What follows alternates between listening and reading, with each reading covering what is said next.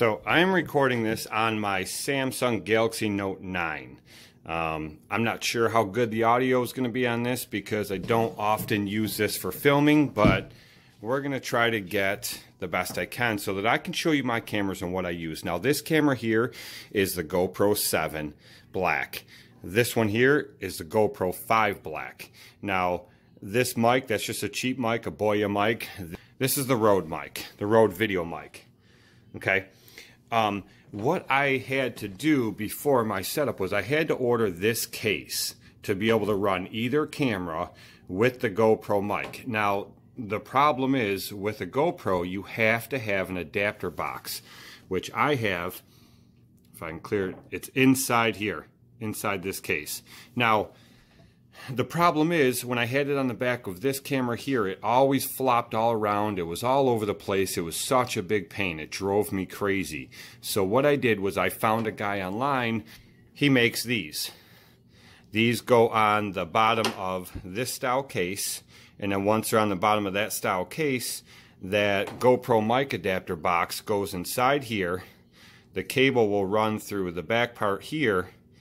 And that way it's not flopping around, and it just mounts to the bottom of this one, and then you put your regular mount on the bottom of here. The problem is it doesn't come with any of the machine screws, and you have to buy those separate. Well, to have him make this on a 3D printer is $45. Then he charges you another $10 to ship. Now, many of us have been asking GoPro for a long time to make a case that will hold this bulky box you have to run a microphone on a GoPro. You can't buy the cheap ones, the generic ones. It has to be GoPro's mic adapter, which is $50. And a lot of people have been asking GoPro for that case. They failed to make one. So I ordered this and I never put it on there because I didn't have the screws, and I still don't have them, which I may just go to a hardware store, find them, and get them put on and just make a backup.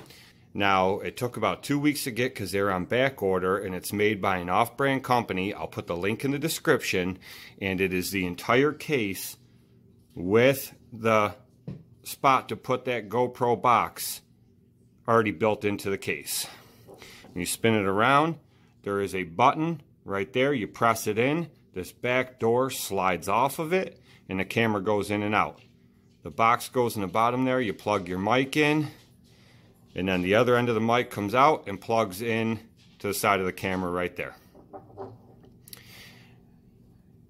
And then my mic is up top there. A lot of guys get it to where it's bounced around. I also had to buy these adapters because if you don't have these adapters, like on this one, I end up shaving the bottom of this windsock off. But this mic will bounce up and down while you're walking, and it goes down into your field of view.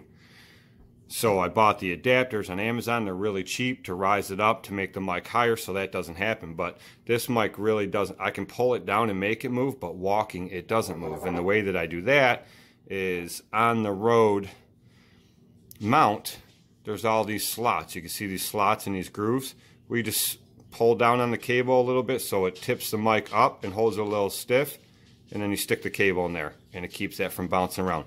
But now everything's nice and content. And it fits right in there perfectly.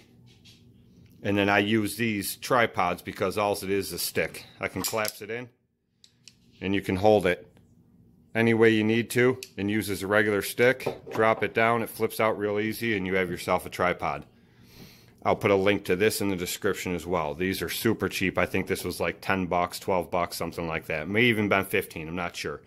But that's what I use, and that is the setup that I have come to be able to vlog with a GoPro.